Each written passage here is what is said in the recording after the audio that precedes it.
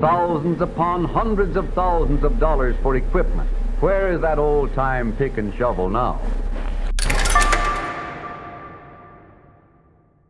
Welcome to the Decrypting Crypto podcast. This is Series 1, Episode 4. We're going to be discussing how you can understand mining. I'm Austin Knight, and I'm joined by my co-host, Matthew Howells-Barbie.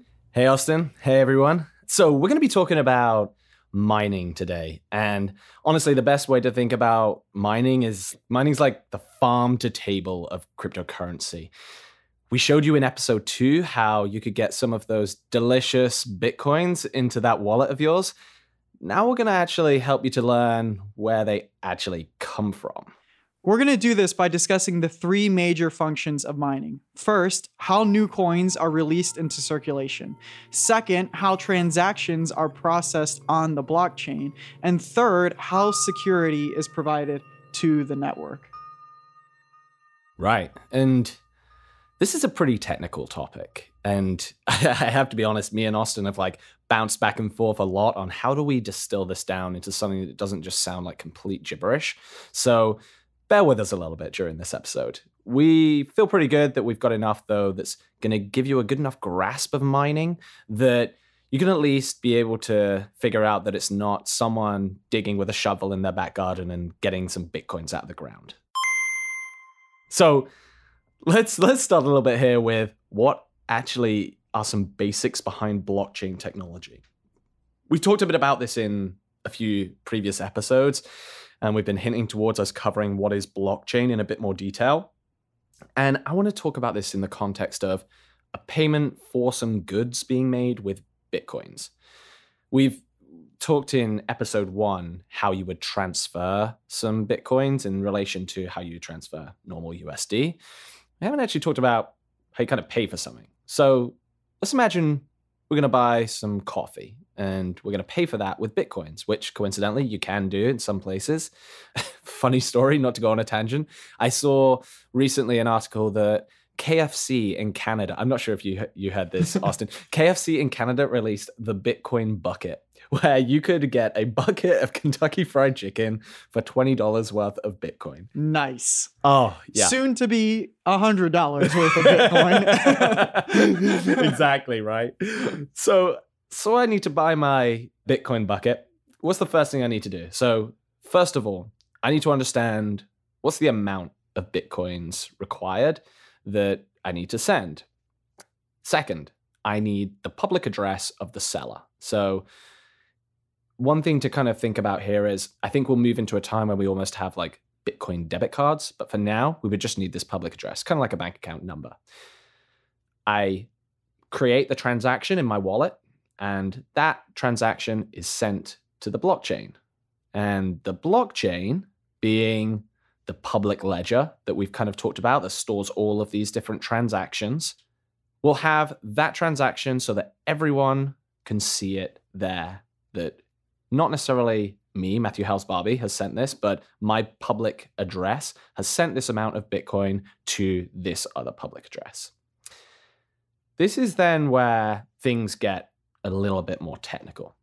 So when we say this transaction is sent to the blockchain, what does that kind of mean? Because for KFC to be able to give us our, I'm sure, delicious Bitcoin bucket, they need to see that that transaction has been confirmed and that the Bitcoins have been received in their own wallet. This is done through mining. Now, one thing that I want to cover with the blockchain, and it's important to understand this, is that each individual cryptocurrency has a blockchain that operates slightly different to one another. Bitcoin has the Bitcoin blockchain. Ether has the Ethereum blockchain, etc., etc. Slightly different rules, but a large amount of the general basics apply. And that is that a blockchain, as a piece of software, is broken down into what we call blocks, hence the word blockchain. Those blocks, you guessed it, are connected in a chain. And these blocks are created to store transactions. So when a new block is created on the blockchain, this happens every 10 minutes automatically with the software. A new block is created and new transactions can be added in to that individual block until the block is full. Yeah, and on average, there's about 2,000 transactions per block on the Bitcoin network, if we take that as an example. That's at its current 1 megabyte block size. Yeah, and it's useful to almost think about a block kind of how you would like a USB flash drive, right? It's like this USB flash drive has a certain amount of capacity that it can store files. Now, in the same way, transactions actually have like a file size in bytes, almost like a Word document, right? And in this case, the blocks on Bitcoin have a 1 megabyte size, kind of like a little bit less than an old floppy disk, if you remember. So there's only a certain amount of transactions that can go into each block. When a block is completely filled and it's been what we would call completed, it's stored permanently on the blockchain, cannot be changed by anyone, is visible for everyone to see, and that confirms all of the transactions within it. They are now set in stone. Those Bitcoins have transferred into KFC Canada's hands, and I am thoroughly full with my Bitcoin bucket. It's also worth knowing that we have not been sponsored by KFC Canada. Though if they're interested. We could like eat some chicken live. I think that would add to the sponsorship deal maybe. But when, and this is the important part of all of this. Well, I mean, it's all pretty important, but here's like an important part from a Bitcoin point of view is when a block is completed, which happens like every 10 minutes, new Bitcoins are freshly minted and added into circulation. Right now, like for every block that is confirmed and added and completed successfully and added to the blockchain, 12.5 Bitcoins are added into circulation. And this is exactly how new Bitcoins are released into the economy. Every 10 minutes, as blocks are filled with transactions, they're added to this ledger. Think about a block almost like a page on an accounting ledger. As soon as that page is turned, new Bitcoins are added, and it's every 10 minutes. That is then the basic overview of how the blockchain really works. So where does mining come into all of this then? That's the word that we hear getting tossed around, right? Right. So you're probably thinking, as I'm going through all this, it's like, all right, cool. So a transaction goes into a block is completed, and Bitcoins come out. Like, how does that happen? Who does it? Is there a person spinning a large wheel in a room somewhere, maybe like in China, that's just powering all of this? Maybe, we don't know yet. But really what's happening here is, if you think about powering a piece of software like this, let's think about Google. When I type in a search into Google and I get all these results, that happens through software, but electricity needs to power that software. There needs to be that data stored somewhere. Like, where is Google's data stored? Google has huge data warehouses that are almost like the size of countries by now, and that's what powers all of this. Bitcoin uses miners, and a miner really is, one thing I need to make clear, is not a small child. It's a miner, ERS, not ORS. And they will use the processing power of their computer, also known as a node, which you'll sometimes hear, to power the transactions and power the blockchain. Now, that sounds like a bit sci-fi, something out of Star Trek right now, but instead of basically having a huge warehouse full of 100,000 different servers or computers all powering these like complex transactions and algorithms, what you have is you may have the same amount, 100,000 computers, but they're each individually owned by anyone around the world. So what's happening here is mining actually begins at the moment a new block is created. So as an individual miner, you hook up your computer with some software, like the Bitcoin mining software, and it runs completely automated. So you kind of, for all intents and purposes, just press a button and go. Leave your computer on, and it uses the processing power of your graphics card or your processing unit. And to be clear, in order to do this effectively, you're not gonna like buy a Chromebook and just run this on it. You need a bit of a powerful machine. Right. And I think we can come into like what makes it profitable a little later on, because that's a whole different story. But I mean, in reality, could you buy a Chromebook? Could you use your exact computer that you're using right now? Absolutely. If you don't care about, are you going to make a profit? And we'll explain even what that even means, make a profit, right? So the important thing here is you hook up your computer, use over that processing power, and what it will do is whenever a new block is created, the whole goal of the miner is to solve a complex math problem that the software creates that takes a lot of processing power to be able to complete.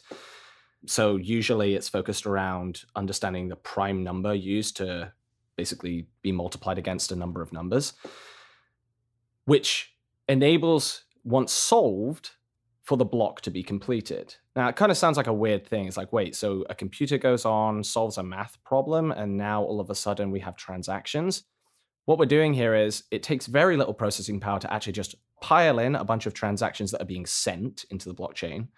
But to secure that block and make sure no one can change it, it requires a huge amount of processing power.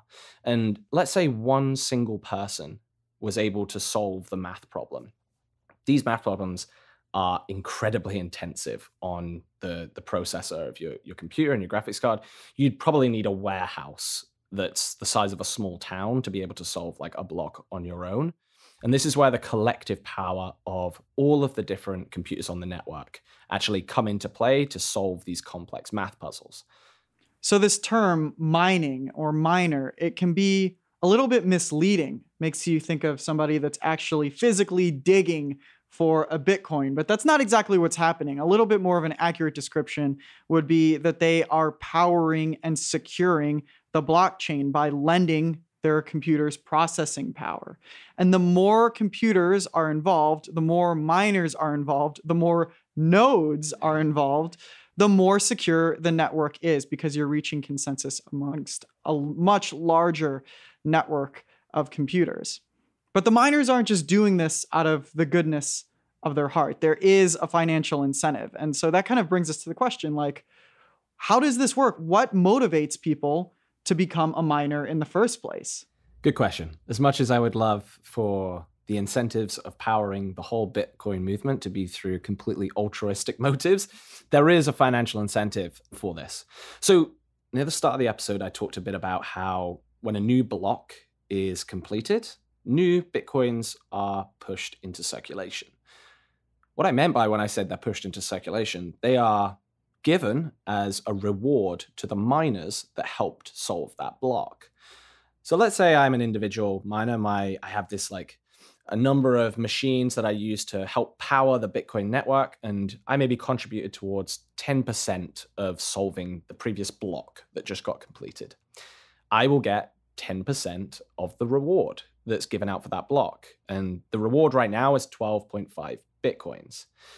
This is the financial incentive. Not only that, but there are also transaction fees for every transaction. So one big thing that's been happening that's a kind of contentious point is Bitcoin's transaction fees have been rising a lot. I think we're talking around December of last year, there were periods of times where transaction fees were above $10 per transaction, if not even more. Sometimes they hit like $15. Times that by 2,000 in terms of the number of transactions in that block, and all of those fees get distributed out to miners. And when we say $10, $15, $4, that's not actual dollars that they're receiving. They're just fractions of a Bitcoin. Exactly. So it's the dollar equivalent of Bitcoin. And because the value of Bitcoin is in flux, the dollar equivalent can get pretty out of control. Exactly. And that's where we tend to just kind of work on a general average. Now, the interesting thing here is around the reward. So I said, look, the current reward for completing a block on the blockchain, processing all those transactions as a miner, is 12.5 Bitcoins. But it hasn't always been that. When the Bitcoin blockchain first started, it was actually 50 Bitcoins per block reward. So you would have had significantly higher returns in terms of raw Bitcoin you'd have been rewarded with compared to now. Now, why is that? So the main reason behind this is the rewards for miners solving a block actually cut in half every 210,000 blocks, which roughly works out at 4 years because there's a new block every 10 minutes. Actually, the next date when we're due to half this down again is, I think, around the 12th of June in the year 2020. This is interesting when you get into this because you realize, whoa, this is incredibly predictable, right? And there's another interesting thing, which we will not touch on in this episode, but eventually all of the Bitcoins that are going into circulation will be in circulation. And then the only reward for miners will be transaction fees. That's a whole rabbit hole here, but that's how you can think about how people are financially incentivized. Let's say that this sounds good to you. You're listening to this episode and you're like, all right, I'm starting to understand this. Can I become a miner? Is this something that I can actually do? Is that possible, Matt? Can literally anybody with a computer and an internet connection become a miner? Do you know, every time you say that, all that comes into my head is someone transforming into a child. It's kind of like the reverse Peter Pan. I think it's very off-putting. I wish there was a better word. So the answer is, can anyone become a miner? Absolutely. There are even some blockchains that allow you to mine via your smartphone. And look, you're not going to be able to mine a huge amount because it's all proportional to the processing power. You have a really expensive desktop PC that's maybe like a gaming PC that's like really high end. That's probably going to mine at a much better rate than you would with your iPhone 3G original, right? Like you can't make a good comparison there. But in short, all you actually need to do, regardless of your device, is download the mining software to your computer, and you can pretty much get up and running with a few little bits of setup in amongst that. There and then today, you just need to decide, okay, which coin am I going to mine? Because you can mine most coins. And do I need to have like a wallet set up for that so that where do they actually pay me for my block rewards? And then you just kind of leave your computer on. One thing I would say is, as someone who has mined a whole host of different cryptocurrencies over the past few years, don't expect to be using your computer while you do it. It's basically having a consistent heart attack for the entirety of like the mining stage. So it's completely maxed out. You're not going to be able to start like running slide deck presentations whilst you're mining your precious Bitcoin. You can try. You can absolutely try. And if you find a way, it'd be... Please do. Yeah, show me. So then the question is, okay, so anybody can mine. Mm-hmm. We kind of know what goes into that, but you're dealing with a lot of competition, right? In fact, there are entire conglomerates that are focused on mining. So is this something that even if you can do it, can you do it profitably? Is it worth doing as an individual? That is a good question. So if we phrase it as, can anyone mine profitably? Not really. Like you say, you're competing against a bunch of other miners. The reason why you're competing is everyone wants to solve the block, or at least solve the largest proportion of it so they get the most of the rewards. If you have a really low spec computer and you're trying to like do mining with that, and you're competing with someone who has 10 times the processing power of your computer, they are always going to do better than you. So your rewards are going to be much, much smaller. And in particular, when you're on more established blockchains like Bitcoin, people have been mining for a long time and they've been investing in more and more machines. The irony of all of this is that actually, if you look at some of the mining operations, that there's whole businesses, in particular in China, that have just built huge data warehouses that will basically just all they'll do is mine Bitcoin. And they're actually responsible for an alarming amount of the whole processing power on the Bitcoin network.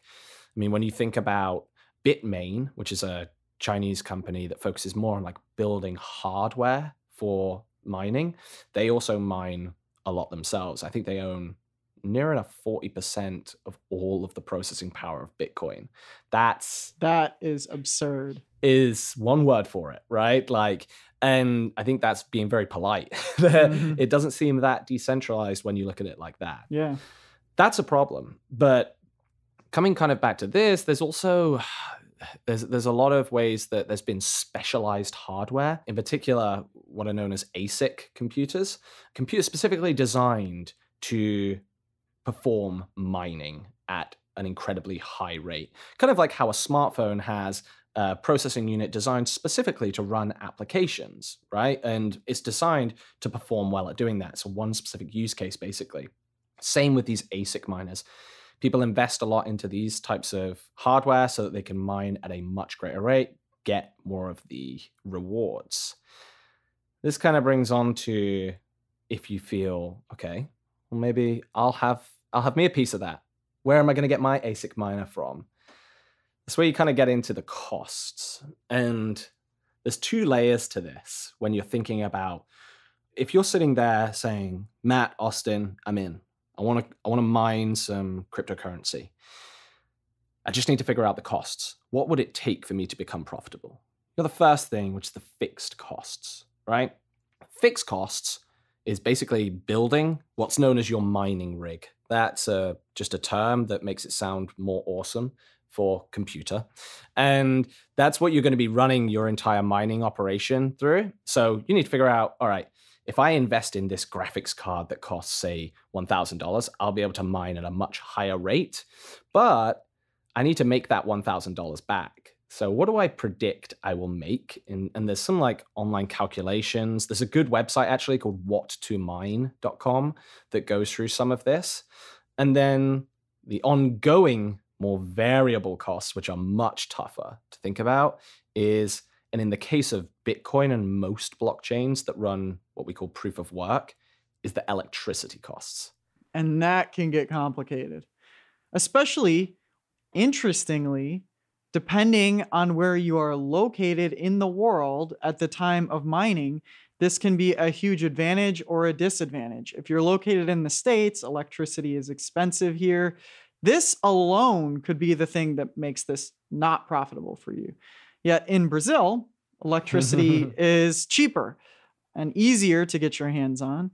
And the equation can kind of work itself out that way. And I think that's why we see a lot of the mining industry flooding to like rural China, because electricity is so cheap. One of the big worries that people will say with Bitcoin is, well, what happens if, I mean, we mentioned a couple of episodes ago about at one point China banned all ICOs. We're going to be talking a bit about ICOs in a later podcast. But what if China said, do you know what? It's illegal to mine Bitcoin from tomorrow. We just talked about how 40% of Bitcoin's network is run by pretty much one Chinese company. I think when you look at China as a whole, so around about 70% of the network, that would not be good. Yeah. That's risky, right? And it creates this dynamic of, okay, certain places are cheap that can make it profitable. I've even seen subscription-based services where you pay... It's like a software as a service, almost. 100%. You're renting a server to mine coin for you. So you don't have to build a rig. You just go to a service where they have a huge data warehouse. And you can buy in, almost like the ostrich egg pyramid scheme. Buy an ostrich egg and never see it in your life. Buy a mining rig, never see it in your life. But of course, the question there is continually, like, is that a profitable venture? Right, because your ongoing variable costs are predictably lower. You've just got to pay for the upfront fees. The challenge is, with all of this, is defining what profitable is. Now, your costs could remain all the same, and Bitcoin could double in price. Let's say you're mining Bitcoin. If Bitcoin doubles in price, all of that Bitcoin that you mined before is now worth twice as much, which means you're twice as profitable. Happy days, that's great. It could also halve in price, and then all of that Bitcoin that you mined that you thought was profitable is now not profitable. In fact, you lost a lot of money. That is the dynamic here that's tough. And when you're thinking about mining, a lot of people love running to smaller cryptocurrencies because they say, okay, well, this cryptocurrency is, I believe, undervalued, and I'm going to mine it in an early stage, and I'm going to make a loss for at least a year. But I'm predicting that this will jump in price so that everything I've mined has all of a sudden jumped up, and it's going to make me profitable in the future. There is an element of spinning the roulette wheel here, but it's all part of the idea of actually being able to determine whether something's worth mining or not. So, what if you want to get started? And honestly, I personally think mining cryptocurrency, even if you did it for a day or a week, or just to go through the process, is one of the best ways to get your feet wet and learn about crypto. It's a bit of a minefield as well, because you're going to run through a bunch of forums when you're trying to problem solve stuff, and it's just tons of really technical people that speak very technically and can be very intimidating.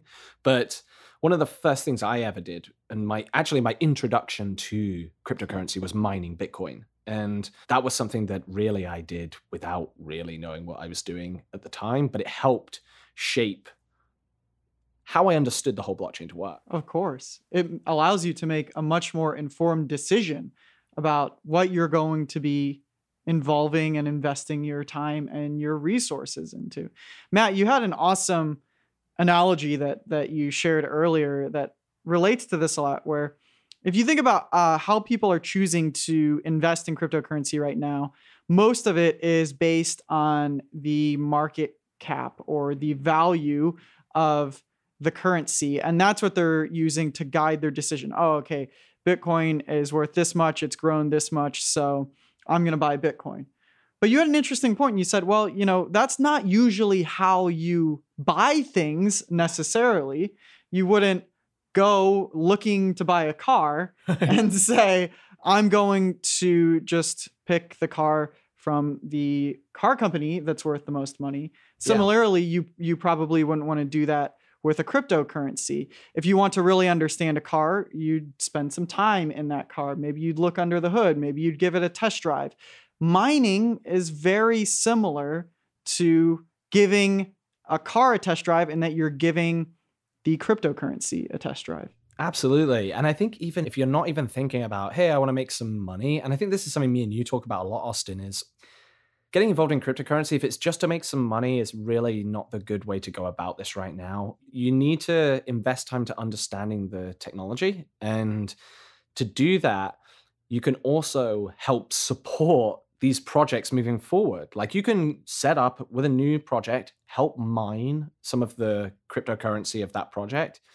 And that helps secure the network, helps process transactions, helps it get off the ground. Without mining, Bitcoin doesn't exist. That's a really empowering thing, I think, from a community point of view and a social point of view, that people that are, being economically incentivized to do this are also the ones that are ultimately putting the power into the network.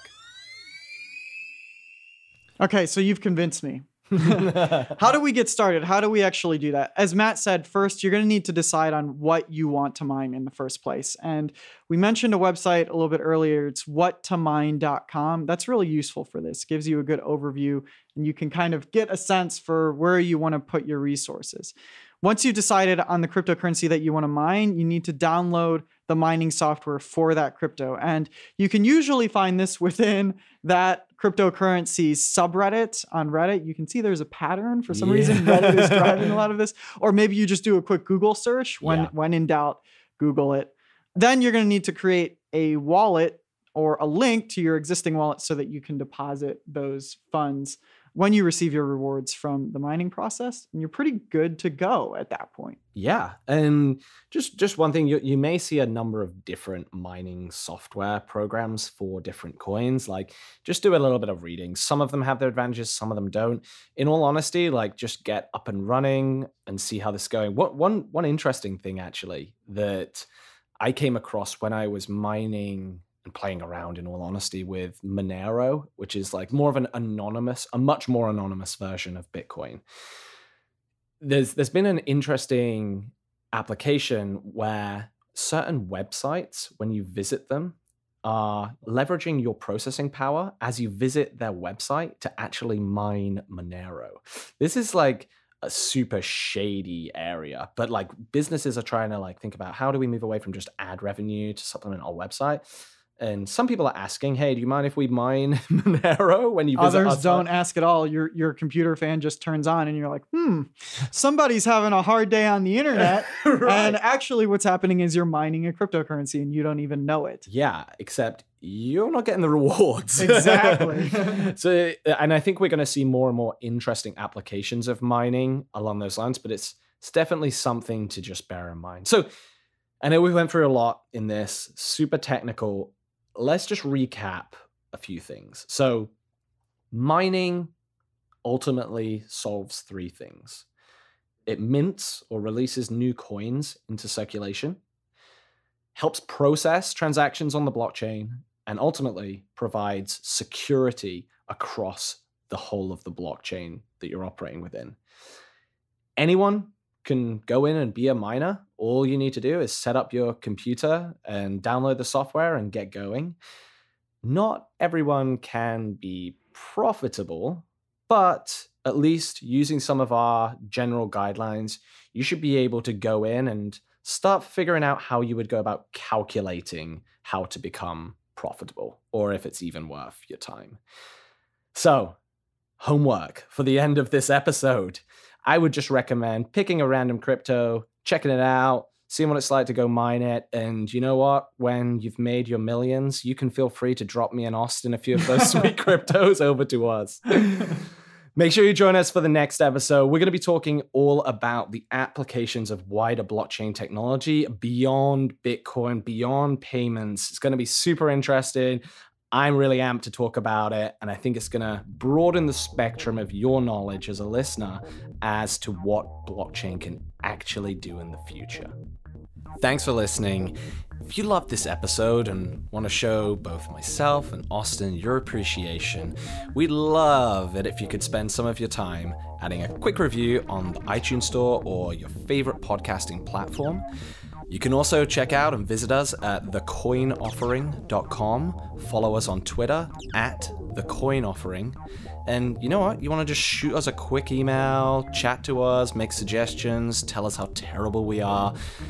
Send us an email at podcast@thecoinoffering.com. Thanks, and hope you enjoy the next episode. Here's a sneak peek at our next episode.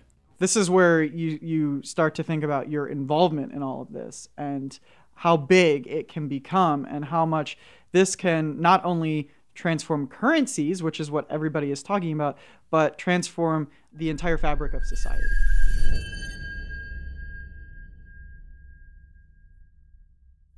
The contents of the Decrypting Crypto podcast should not be used and are not intended as investment advice. Please do your own due diligence before making any investment, cryptocurrency or otherwise.